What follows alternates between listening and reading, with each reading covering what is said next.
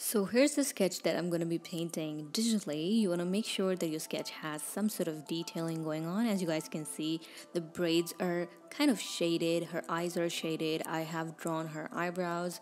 So if you add a little bit of details on the sketch, it's going to help you out a lot when it comes to painting it digitally. Now, once you're in Sketchbook, import the picture, and I have imported it. I'm just adjusting the size of it. If you want, you can just erase the excess part where you have your hands showing on or the background is showing. You can erase that, but I did not mind it, so I kind of left it like that. Now, once in Sketchbook, you want to create a layer and place it over the sketch. And now we're going to be playing around with blend modes. So I'm going to start with overlay just to add a color over the sketch, just to show you guys what I mean, like this. Now what you want to do, you want to see which blend mode looks the best, which blend mode makes the painting looks good and kind of realistic, and as in it does not look washed out. So in my case, it was linear burn, and I really liked how it made the skin color look. So based on that, I'm gonna start with coloring the whole painting or adding the base color to each and every part of this sketch. And when you do that, you wanna always make sure that you're first of all doing it in different layers, meaning I am painting skin in this specific layer with this specific blend mode called linear burn, but I might paint the hair in another layer with different blend mode. So you want to play around with blend modes and see which one looks the best or which one makes the color looks the best on your sketch. So, and now I'm gonna go ahead and show you what I meant by what I said. I am gonna pick a color, a random color. I painted the eyes with it. I really liked how the eyes looked with this specific blend mode, which is overlay. Again, I can go ahead and play around with blend modes, different blend modes, but I really liked overlay, so I'm just gonna keep this one. So that's what you want to do. In the first step, you want to add base colors and you want to play around with layer modes or blend modes to see which one looks the best for one specific part of the sketch. All right, you don't want to paint the whole sketch in just one blend mode. So here I'm done with adding the base colors. As you guys can see, I have different layers with the different blend modes. I played around with it, but now the overall result is looking really good. That's what you want to do to make the whole painting stand out. Now I'm gonna go ahead with the shading part, and for that you want to make sure that you're locking the layer. I now am first of all shading the skin, and I picked up a darker version of the skin color. I also made sure that I picked up a more kind of warm kind of skin tone because right now it's kind of looking dull, so I wanted to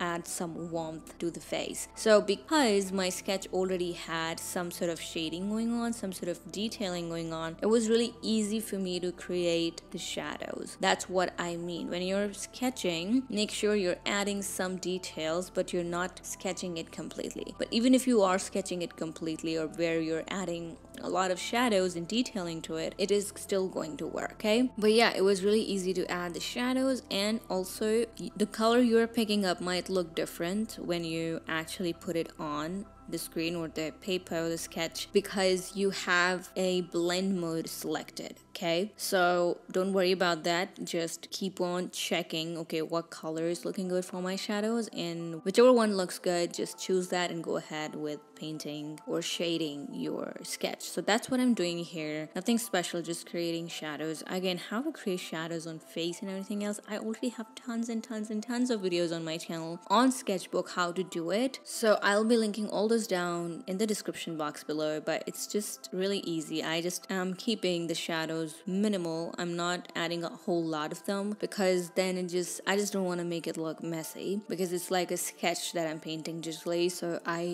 when I do that, I always make sure I am keeping the shadowing part minimal, okay? So that's what I'm doing here, and I'm just gonna move on with the next step. In the next step, I painted this white part of the eyes, and I literally had to choose white color for this one because no other lighter, brighter color was actually showing the brightness that I really was looking for. So I did that, and it's okay because obviously the blend mode of the layer is different, so I cannot really expect for or any light color to show its true hue, so as to say. But yeah, I did that, and then I started shading it as well with a pinkish color just to make it look not completely realistic, human-like. Okay, so that's what I did here. Very simple. Here I picked up a lighter skin color to highlight the face, and this is really important, even though it looks good as is, but I really like highlighting. It really actually makes your painting look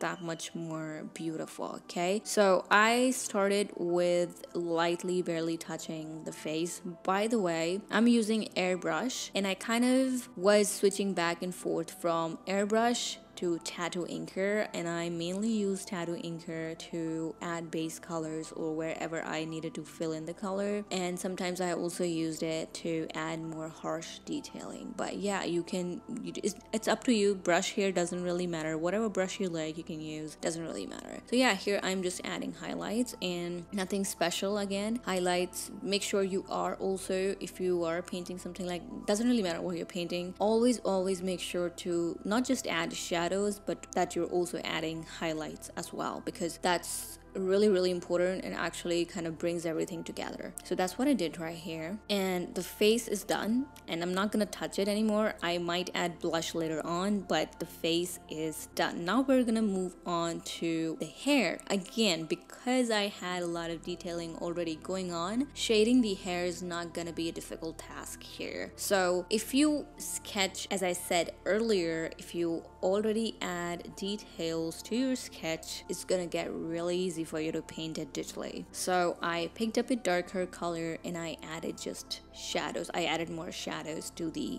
whole hairstyle, and also the braids. Now braids already look as if they are nicely detailed, or I've added shadows to them, but I still did add some more shadows just to kind of bring the whole hairstyle together. So that's what I'm doing right here. Nothing special, nothing much to explain. If you want me to go into detail as to how to shade braids or how to sketch and everything else, I can create a separate video for that. Now I went ahead and added highlights. Okay, again, highlights are really important. Doesn't really matter which part of the painting you're painting or shading, highlights are important. Okay, they just look so good. So as you guys can see how different and how good the braid is looking right now versus how it was looking before. Okay, so I added highlights on the braids and also at the top part of the hair like that, and I kind of blended it with colorless brush, not smudge brush but colorless brush. Again, if you don't know the difference, I still again have a video on that, the difference between colorless and smudge brush. Okay, but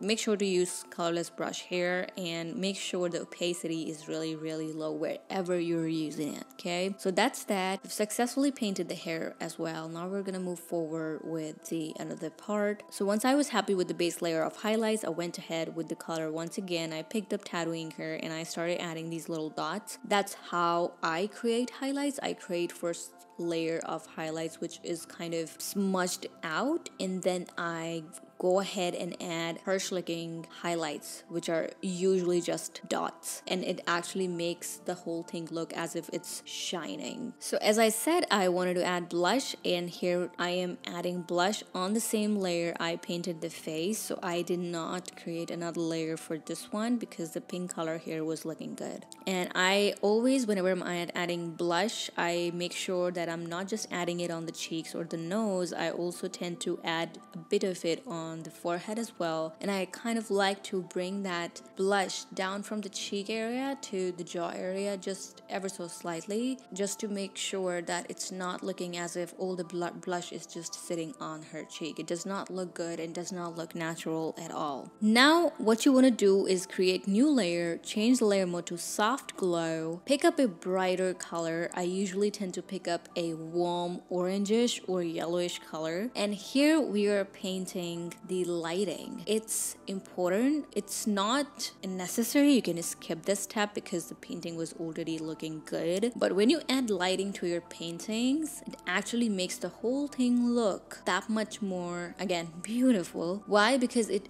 helps in adding depth to your painting, okay? Because there's always a light source which is like hitting the object, and it's really necessary to depict that in your paintings as well because it helps in creating depth. Again, if you want me to create an in-depth video on lighting, then I can do that. I would love to do that because I love creating lightings, okay? So as you guys can see, it's already looking so good, okay? It's already adding depth to my painting and I like that. So soft glow is a perfect blend mode, especially in Sketchbook, to create lighting, okay? It's not too much, but it's also not too dull. I did not like color dodge or add for this one, hence the reason why I used soft glow. Also, one thing also I forgot to tell you guys, whenever you add highlights, make sure you're adding those with the layer mode called normal, okay? You don't want to use any other blend mode when you're adding highlights. And you're done with the painting. That's it, and that's how you paint your sketches digitally on Sketchbook. It's really easy. It's a fun process. I really liked the whole process. Also because it was really easy. The process itself was effortless because, again, as I said, I already had details going on, so I didn't have to work that hard to bring that depth out from that painting. So I really hope you guys enjoyed this video. If you did, give this video a big thumbs up. I would love to see any of your creations. If you do create something out of this video, I would love to see that. You can tag me on Instagram. I will be linking my Instagram down in the description box below. But yeah, other than that, I will see you guys in my next video.